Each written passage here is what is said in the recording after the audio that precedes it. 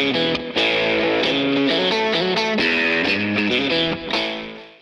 friends, this is Aishwarya from freshersworld.com. Welcome to our YouTube channel on jobs and careers.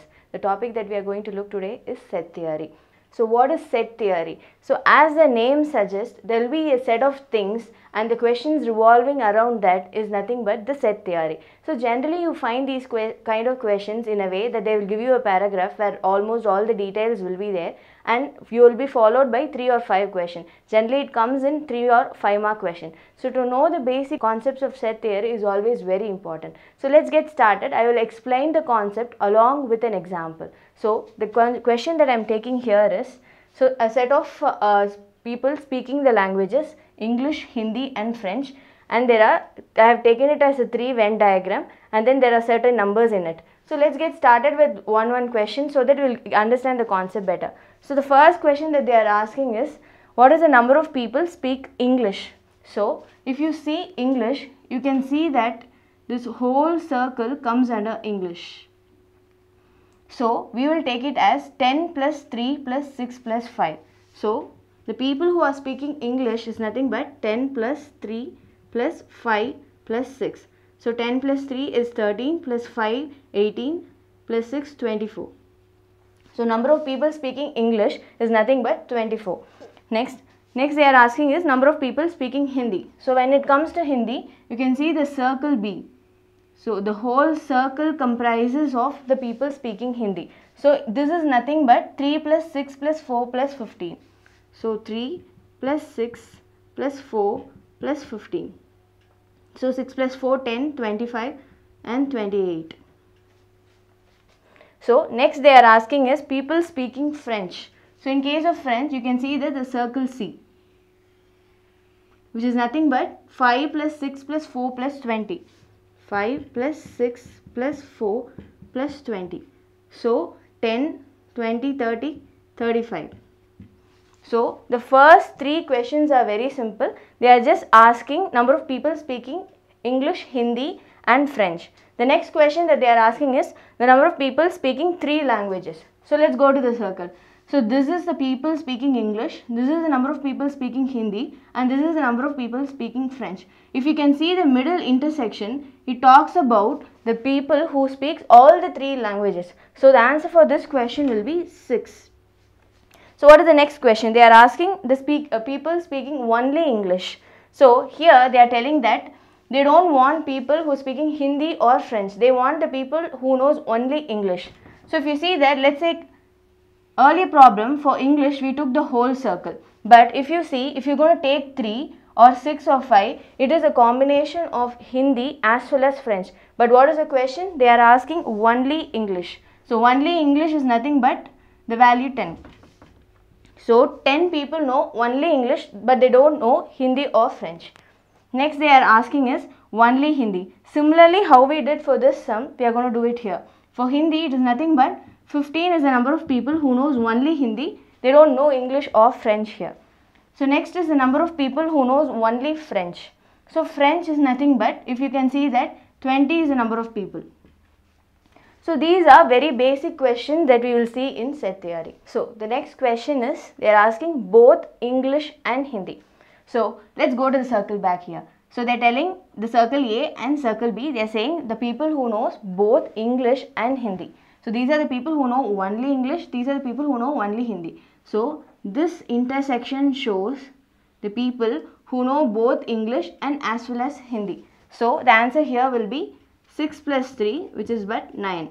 So similarly the next question, they are asking for the people who know Hindi and French. So Hindi and French is nothing but the circle B and C. So this circle and this circle. So the intersection of this is nothing but our answer, which is nothing but 6 plus 4. 6 plus 4, which is equal to 10. The number of people who know Hindi and French is nothing but 10. So next they are asking is that only English and Hindi. So find the difference between these 2 questions. They are asking the people who know English and Hindi. They didn't say that they shouldn't know French or something like that. They didn't mention anything in the question. But here they are specifically telling that we need only English and Hindi. We don't want people who knows French. So which is nothing but English and Hindi is nothing but these 2 circles. And this part of the circle represents the people who know only English and Hindi. So it is nothing but 3. Similarly, the next question is only Hindi and French. So these two circles represent Hindi and French, and the people who knows only Hindi and French is nothing but this part of the circle. So it is nothing but 4. So I hope you understand the differences between this. Here they are asking both English and Hindi. Here asking only English and Hindi. Similarly for the next question. So the next question is none of the languages. So in certain question they would have given it as none of the languages as 10. So we can directly write it here. In certain cases they will give you the number of persons. From this you have to subtract it. We will deal those kind of sums in a later part of our videos. But as of now they have given it directly. So we are just taking it as such. So the next question that they have given is person who speaks both English and Hindi but not French. So what they are saying, the people who know English and Hindi but they don't talk French. So English and Hindi but they don't talk French.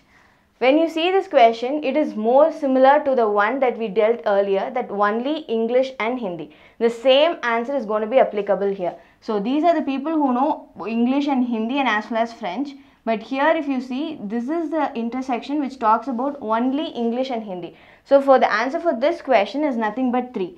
So only 3 persons who knows English and Hindi but not French. So the next question they are saying that persons who know Hindi and French but not English. Similarly, this is similar to only Hindi and French type of question. So what do you know? We know directly the answer is 4.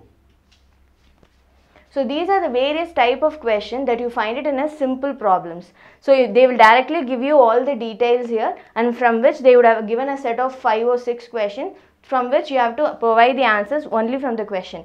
So these are very simple problems. There are certain tough level problems where a lot of things will be missing here and there, where you need to use a formula to find the rest of the details and then start answering the questions. So as of now we dealt with a very simple problem and the set of questions that has been followed by the problem. So now I am going to tell you the 2 tips that you should remember while solving the set theory question. So first is the formula, which is nothing but there is this total is equal to a plus b plus c minus both a and b minus both b and c minus both c and a, none plus abc. So there are a lot of questions which will be revolving around this. In a certain easy kind of aptitude exam, you can find that they would have given all the answers for within A, B and C, and there will be set of questions followed by it where you can directly answer from it. But generally what they do, they will give you few set of questions and then where you have to use this formula to find the rest of the answers, and then you have to start finding the questions. In the upcoming videos, we will be using this formula to solve a lot of questions. The second tip is that, let's take this question. Out of 100%, at least each person knows one of the 3 languages. When you find the word at least in your question, so as we know that at least is nothing but minimum to maximum. So at least one person, minimum one person knows all the 3 languages, which means people who don't know either of the language is nothing but 0. So people who know none of the language is 0. So in most of the questions what they will do is that you will be thinking that why am I not able to find none though I have solved this using this formula and all that. That's because there's a catch in the question. In the question itself, they have already mentioned that at least one person knows each of the language, which means directly you can go and write it in your answer paper that none is 0. So this is the important thing that you should remember while solving the problem in set theory. So in the upcoming videos, we'll be dealing with a lot of tougher problems from the set theory topic. So if you are a person who is looking for a job, kindly register in our freshersworld.com. Kindly like this video and subscribe to our channel. Thank you.